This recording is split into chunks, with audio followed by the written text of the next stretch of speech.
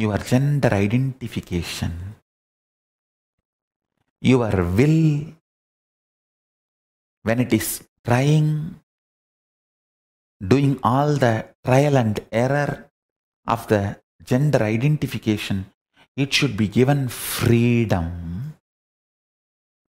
Freedom to be celibate. Understand? Society is so abusive only if it hooks you into the greed of sexual need. I call it grid of sex.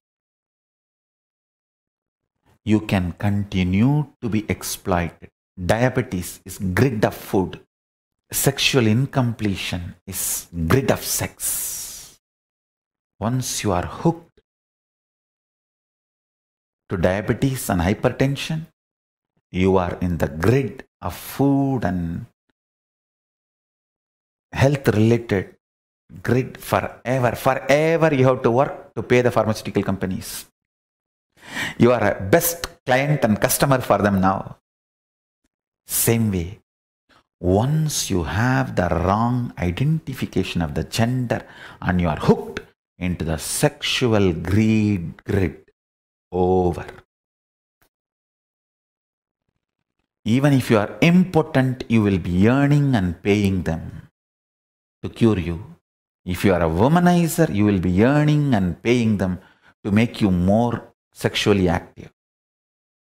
In either way, you will end up being their consumer, customer, and patient for them.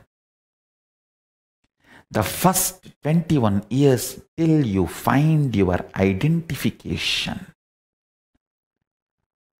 and your beautiful alignment of the gender, which is the true integrity with which your physical, physiological, psychological existences feel complete. In these 11 genders, one permutation combination gives you a complete completion. Wow! The heaven experience in your body. Your 6 feet body feels heaven. That experience to happen in you, you need to explore what is the gender you are really, without letting other body to explore you, you to explore other body. Just be celibate for little time, especially the 21 days of Paramashivoham. Try to be completely celibate.